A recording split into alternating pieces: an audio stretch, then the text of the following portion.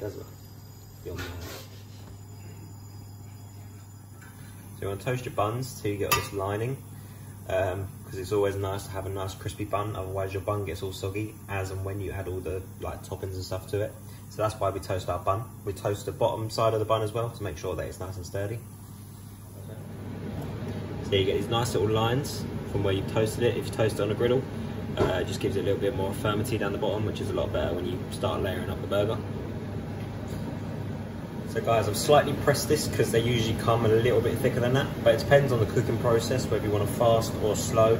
And generally tonight we want to cook them for about 3 or 4 minutes each side, really, depending on how well you really want them. We sell them at the shop doing them medium well rather than actual medium, because it's just due to the fact that burgers are different than steaks due to the fat strains in them. They cook at a different time. So yeah, we're just going to put them on a hot heat and it should be crispy.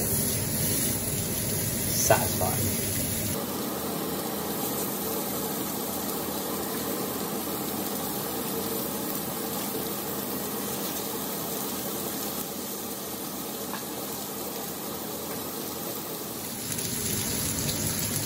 So this is how I dress my burger. As you can see, we toasted the bottom, which has got some nice lining. We've also toasted the middle and the top half of the bun. So first of all, we start with a little bit of lettuce to kind of give the burger a little bit of bushiness. You then go for your red onion. So just dot that around, depending on how much you would like. And then, well, see, my bosses will moan because sometimes we put the tomato on the top, but I like mine on the bottom, and that's self-perspex.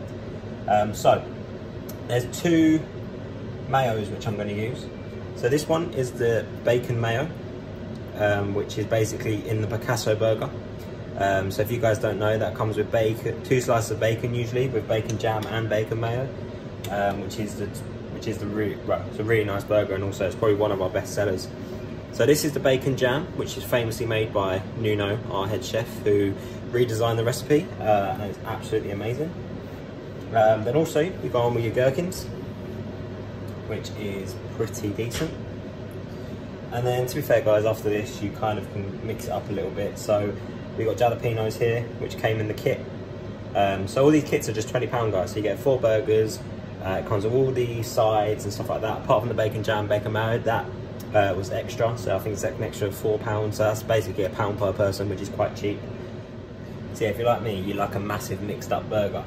So I'm now going to add a little bit of burger sauce on there, so just smother that round, and then you get a bit of barbecue, which is also made by us, the same as the burger sauce and pretty much all the sauces.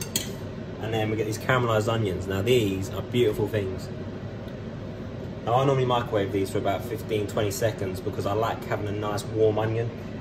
Some people have them cold, but it's completely up to you. So that is how I would design my burger.